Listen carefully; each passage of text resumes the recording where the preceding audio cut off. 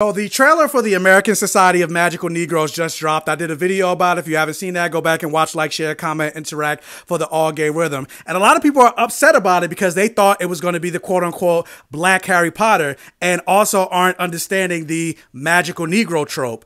And I understand some of the upset and confusion and disappointment about this trailer, but let's talk about it. Welcome to my Safe Gayven. If you look at the official synopsis for the movie, it says the American Society of Magical Negroes is a fresh, satirical comedy about a young man, Aaron, who is recruited into a secret society of magical black people who dedicate their lives to a cause of utmost importance, making white people's lives easier. Now, if you look at the key two words from that synopsis, satirical comedy, what is a satire? The use of humor, irony, exaggeration, or ridicule to expose and criticize people's stupidity or vices, particularly in the context of contemporary politics and other topical issues. For those of you that don't know this, and I don't fault people for not knowing this because they don't teach this in schools like they should, but there is a trope in film history with how they depict black people in films called the magical Negro trope. I made a video talking about how Bonnie Bennett from Vampire Diaries fulfills that trope.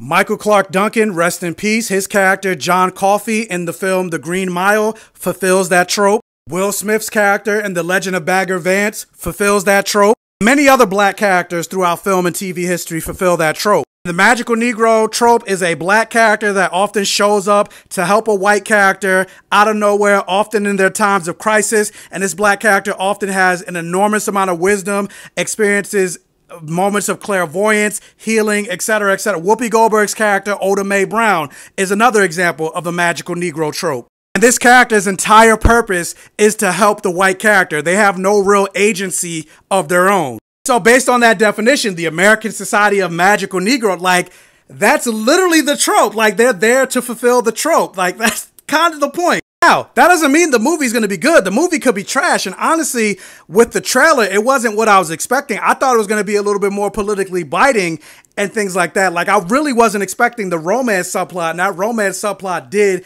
disappoint me. Especially considering that this movie's supposed to be a satire. It just seems like your regular heterosexual romance subplot. There doesn't seem to be anything subversive about it. But again, it's just the first trailer. So I would say at least on that aspect, they failed. I'm holding out hope that this movie is exactly what I think it is. And it is a biting commentary on the trope, how black people have been portrayed in film history. And then they could also do something smart about the fact that Justice Smith is half white and his character is I don't think she's white. I think she's Asian.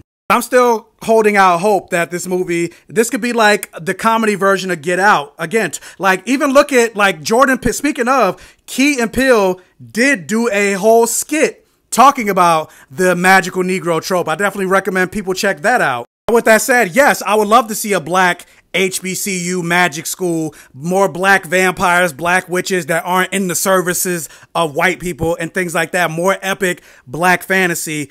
That is something that I want to see, but I also want to see black satire calling out these tropes that we've had to endure for centuries. Like, I want it all. 'Cause I want it all or nothing at all. Anyway, hopefully you made it to the end of this video. Watch, like, share, comment, interact for the all gay